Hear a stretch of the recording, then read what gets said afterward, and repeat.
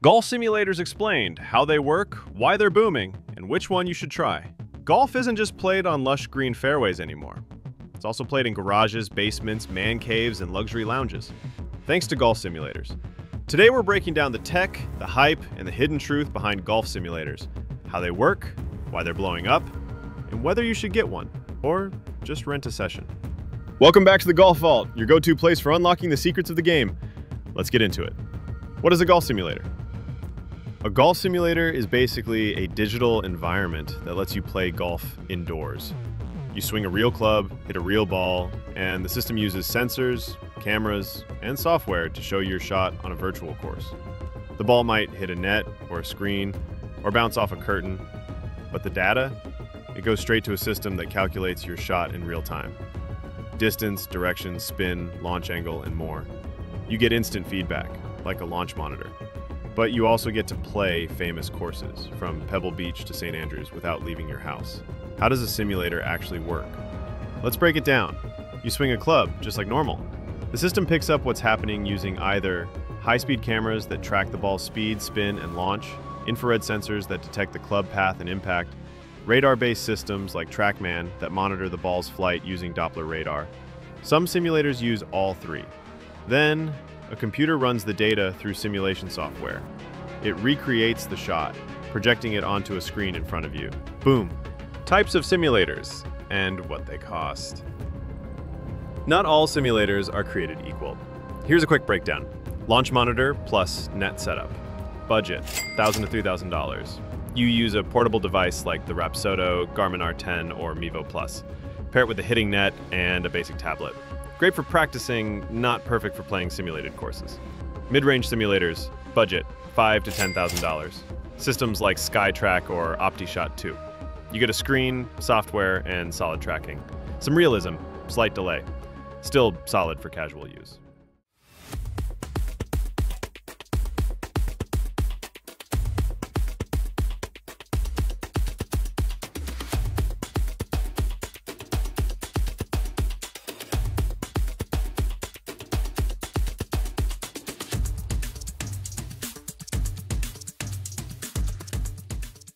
Premium simulators, budget, $20,000 to $70,000 plus. Think Trackman, Foresight, GCQuad, or Full Swing Golf. This is what the pros use. Ultra precise. Includes high-speed cameras, custom enclosures, HD screens, and full course libraries.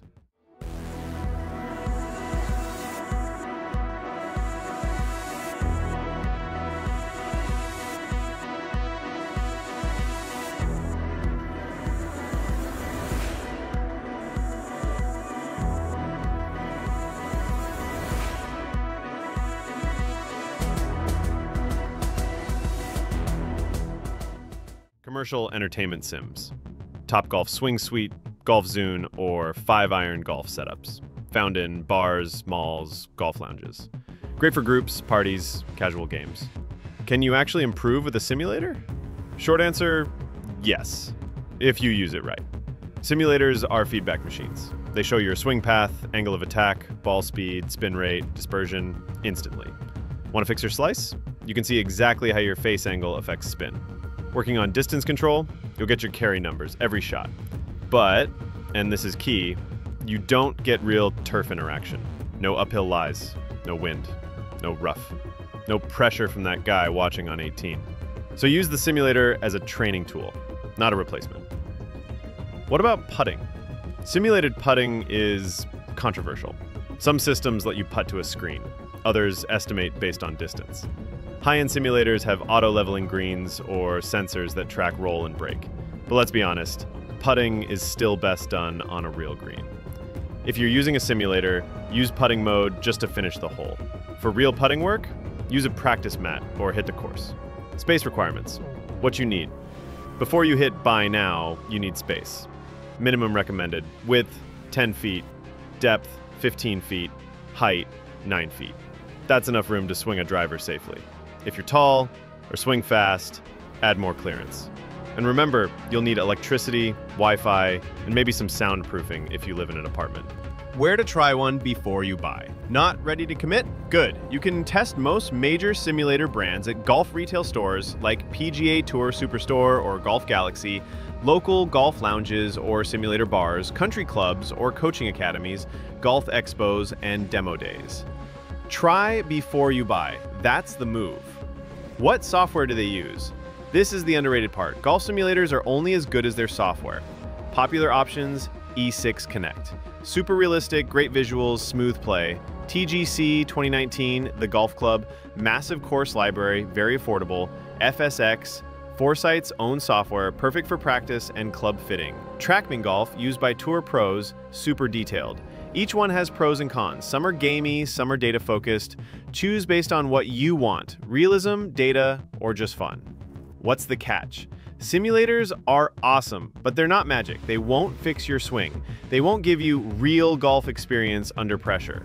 And they take setup time, calibration, and space. You also need to be honest with yourself. If your swing sucks, the simulator will show it. No excuses, just data. And that's the beauty of it. So, should you get one? If you have the budget, space, and dedication, it's worth it. You'll practice more often, you'll get better data, you'll play famous courses in your pajamas, but if you're unsure, book a session first. See how it feels. Try different models, get a lesson while you're there. Golf is a game of feel, and even simulators can't replace that.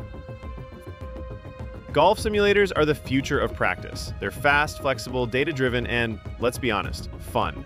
They won't replace the real course, but they'll help you get better before you get out there. So whether you're a scratch player or just want to stop chunking your 6-iron, maybe it's time to step into the sim. Just watch out for the ceiling, and if you learned something new today, like, comment, and subscribe to The Golf Vault. We've got more insights coming your way every single week. See you next round.